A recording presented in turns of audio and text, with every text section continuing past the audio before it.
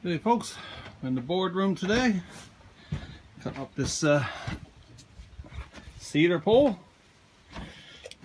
All the poles in Newfoundland and electrical poles and hydro poles or cedar. And 15 inches in the top there. He's 76 inches, and his top is about 16 there. So I know I owns this one. It's nailed in 2-inch plank. I think I haven't turned around, but it's okay. Take a slab off in there now, and then we'll just saw it up in 2-inch planks, like you said. Yeah, I'm going with this one now, and a bit heavy for myself now. Turned around. I use the saws from the top, but that's alright. It's only an inch difference. Not much, so we'll start her up now and see what we can do with her.